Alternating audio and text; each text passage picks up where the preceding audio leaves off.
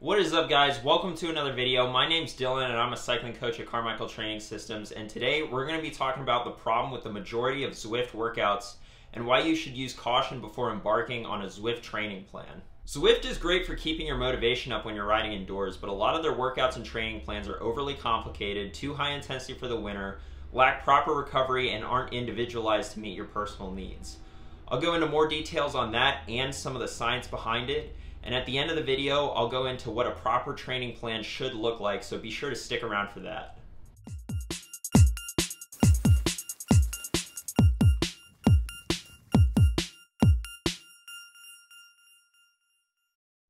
If you're new to this channel, I make weekly training topic videos going over tips and tricks that I've learned in my 12 years of racing and training experience that have gotten me to the top of the ultra endurance mountain bike game in the US and as a cycling coach at CTS. I also go into the science on your training questions, so if you want to learn how to get faster or just more about sports science in general, be sure to subscribe. And if you have a training question, be sure to leave it in the comment section down below, and I'll either answer it down there or do some more research and make a whole video about it. This video idea came to me from a viewer who was asking me about Zwift's FTP booster plan and whether or not he should follow it. I took a quick look at the plan and was absolutely shocked at how poorly it was written. I quickly responded back and told him not to do it. Now, I want to start off by saying that I'm in no way against using Zwift for training. In fact, I highly recommend using Zwift if you spend most of your training time indoors. Zwift does a good job of keeping you motivated and making it feel like you're actually riding and not cooped up inside. I mentioned Zwift in my trainer motivation video, and if you guys want to check that out, you can click the link at the top of the screen or down in the description. All of that being said though, Zwift has some extraordinarily bad workouts and training plans for a number of reasons that I'll go ahead and get into now. First things first, Zwift workouts are notoriously overcomplicated. Zwift workouts can hit every single zone with ramp ups and ramp downs in seemingly random orders.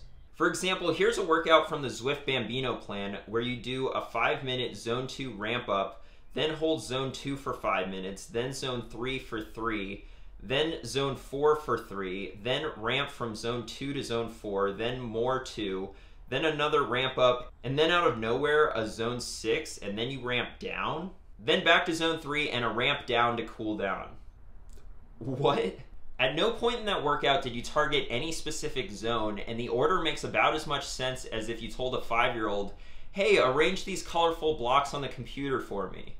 And there are countless examples of this across the available Zwift workouts and training plans. This isn't the secret formula to success, and oftentimes there isn't any rhyme or reason for all this complexity in a workout.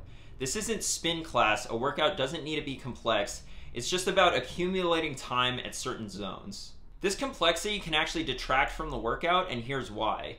If you're doing a VO2 max workout, and you sprinkle in little bits of tempo and threshold like a lot of these Zwift workouts do, then that VO2 max effort won't be as high quality as it should be, and you won't get as much fitness gain out of it. This isn't to say you shouldn't mix a variety of intensities on certain rides, but in just a minute, I'll get into why intervals on the trainer in the winter is not the place that you want to be doing this. The reason for this complexity is so that Zwift can keep you interested when you're on the trainer. Changing zones every 2 or 3 minutes is a lot more interesting than a proper straightforward workout where you warm up and hold one zone for the entirety of the workout at the correct duration with even rest intervals, and then cool down. The next problem with the majority of Zwift workout plans is that they're not what you want to be doing in the middle of winter, which is when most people do these workouts due to lack of daylight and poor weather conditions. I can't stress this enough, the season is long and you don't want to peak too early or burn yourself out. Higher intensity efforts will get you fitter faster, but they'll also lead to a plateau faster. Many of these Zwift training plans are extremely high intensity, so you'll see fitness gains pretty quickly and then plateau. So come March or April, you'll be in great shape, but then you'll have nowhere to go from there. You'll stagnate and stay at the same fitness level or worse, and far more likely, your fitness goes down and you experience a midsummer slump and risk burnout. Scrolling through their FTP booster plan, I'm seeing a lot of red and orange zone 5 and 6. Same with their gravel plan and their Fondo plan. These are all workouts I wouldn't hit until much later in the year. Another huge problem with Zwift training plans is lack of proper recovery days. Now, to Zwift's credit, if you follow their plan exactly as they have it written out, they don't have a workout scheduled for every single day of the week. So if you were to follow the plan, then presumably on the days that they don't have anything written, you wouldn't do anything, and then that would be your rest day. What's far more likely, though, is that riders are following these plans during the work week when they have less time, and then going and doing bigger rides on the weekend when they're free.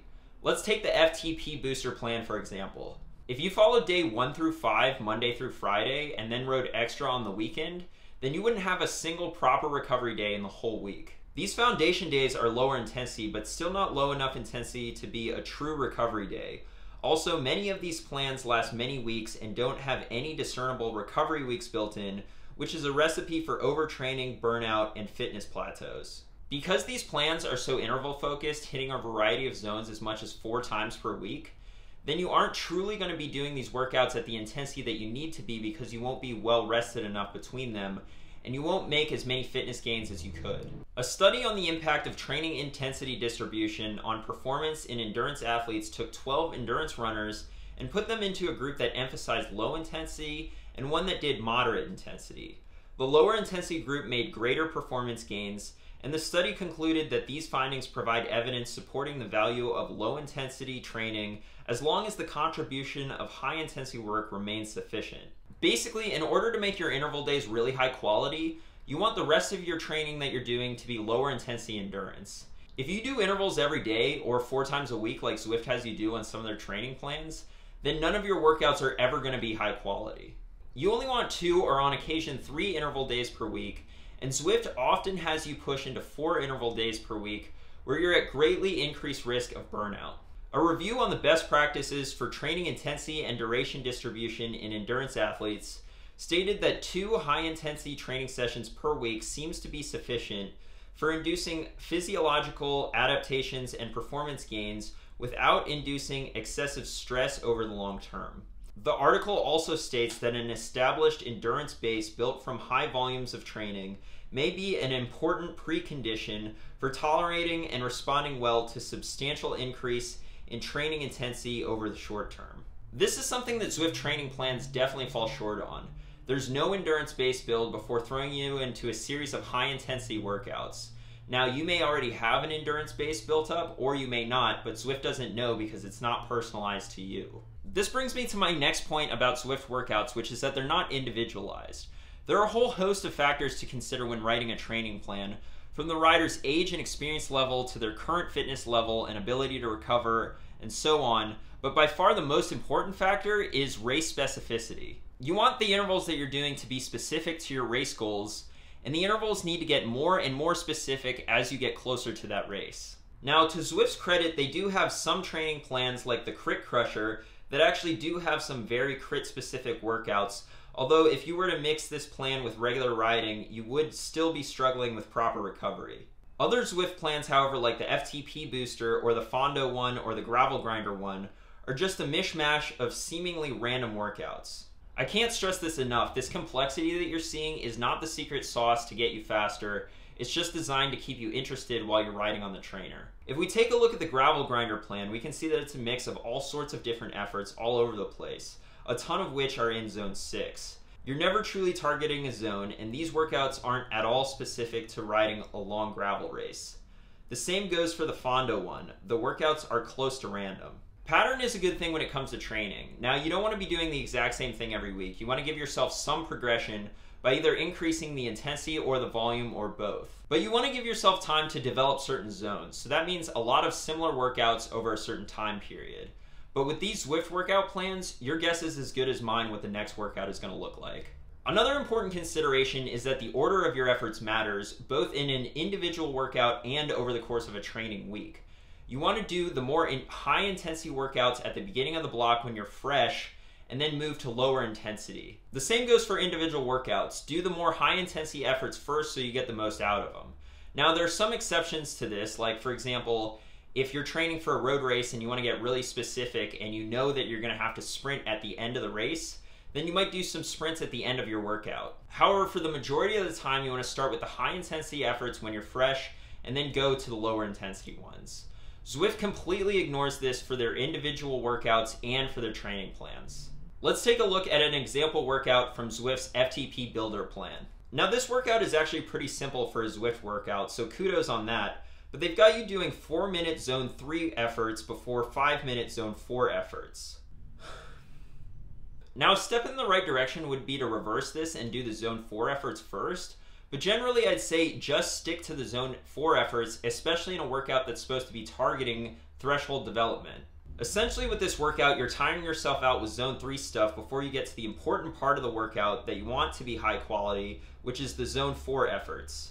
Let's also talk about these interval lengths, 4-minute zone 3 and 5-minute zone 4 intervals. The higher the intensity of the intervals, the shorter the interval needs to be, so it makes absolutely no sense that the lower intensity zone 3 intervals would be done at a shorter interval length than the zone 4 intervals. Also, this workout came after a foundation day that had zone 3 efforts mixed in. Now this is the lower intensity day of the 2 days, so the order in which you do them in needs to be reversed, on top of all the other modifications that you need to do inside the actual workouts themselves. On top of all of this, the trainer is not the best place to be doing high intensity intervals. Now, if you don't have any choice and you have to do your high intensity efforts indoors, then so be it. But if you have the choice, you always want to choose outdoor for high intensity workouts. Anyone who uses a power meter while riding inside and outside knows that it's much easier to put out power when you're riding outside. This is for a variety of reasons, from motivation to real road feel to overheating when you're on the trainer, but the point is your workout is going to be higher quality if you do it outside. Most of these extremely high intensity Zwift sessions are workouts that I would never consider doing inside on the trainer unless I absolutely had to. So what does a quality training plan look like? Well, you want to have 2 to 3 interval sessions per week. For example purposes, I'll use a 9 to 5 worker who has an hour to 2 hours to train on the weekdays and can go and do bigger rides on the weekends. Good days for rest days with this schedule are Monday and Friday, so that you alternate between a higher intensity, lower duration block on Tuesday, Wednesday, and Thursday, and a lower intensity, higher duration block on Saturday and Sunday. I'd start off with putting your most intense interval sessions on Tuesday after a Monday rest day. Put a less intense interval session on Saturday, since Saturday will turn into a longer ride, but you'll be fresh after Friday's rest day. Wednesday can be either a lower intensity interval day or an endurance day depending on the time of year, specificity, etc. Thursday and Sunday shouldn't have any intervals at all. The goal should be staying in endurance zone and getting in time on the bike. If you can go really long on Sunday, that's great because there are some benefits of a longer ride that you don't get from doing shorter rides. Now this was a really quick overview on how to properly plan a training week, but if you want to see me go into more detail on it, then I have a video on how to get fast in less than 10 hours per week, and I'll leave the link for that in the description below, or you can click the link at the top of the screen. Those are the reasons to avoid Zwift workouts and training plans. To review, Zwift workouts are notoriously overcomplicated. This isn't the secret formula for success, it's just designed to keep you interested while you're riding on the trainer. Intervals don't need to be complicated, it's just about accumulating time at certain zones for 90% of the time. A lot of Zwift plans are too high intensity for the middle of winter when race season is so far away and could leave you peaking too early or burn out by the middle of summer. If you follow a Zwift training plan during the weekdays and then ride on the weekends as well, you could be missing out on valuable recovery days when your body repairs itself and gains fitness, and you could be on the path to overtraining.